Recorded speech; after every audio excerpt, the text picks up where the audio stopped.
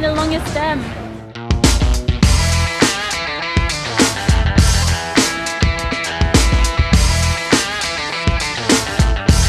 Hopefully they are warming up a bit.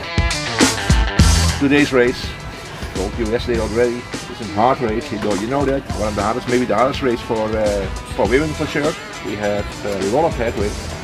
It's 6 before some moment, so it's a lot. Still coming from the south.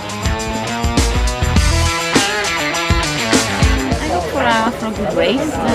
We have Emma, who's really strong in this period, and she's just came 7 on Wednesday in semi, so we are pretty confident.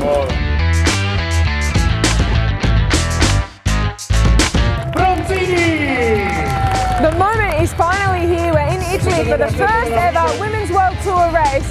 Everyone's very excited. The course has been described as one of the hardest ever women's cycling races, Strade Bianche. Let's see what happens today.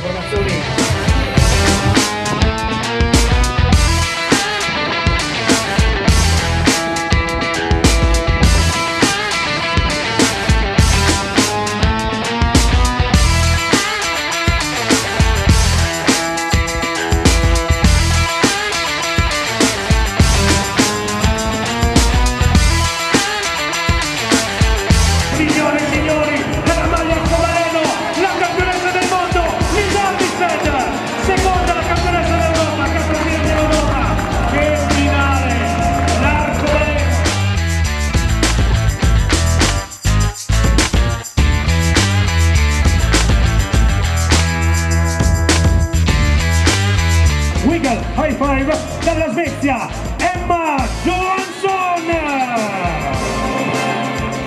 I write an email about my thoughts, and then everyone that also sometimes has to react on it. Yeah, but I think everyone was good. It was good. It was good. We had so many rides. I was a little bit surprised that it was still such a big group after the big gravel section. Emma Johansson!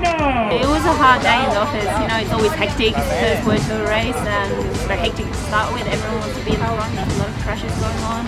It started dribbling a little bit, but I think we were very lucky to stay dry in the end, and girls did a really good job. We did have almost everyone in front the whole race more or less until it very split in the end. I managed to come with them, and I tried to do the best out of the situation. I tried to sit on as much as I could and see if I still could find my legs for the final.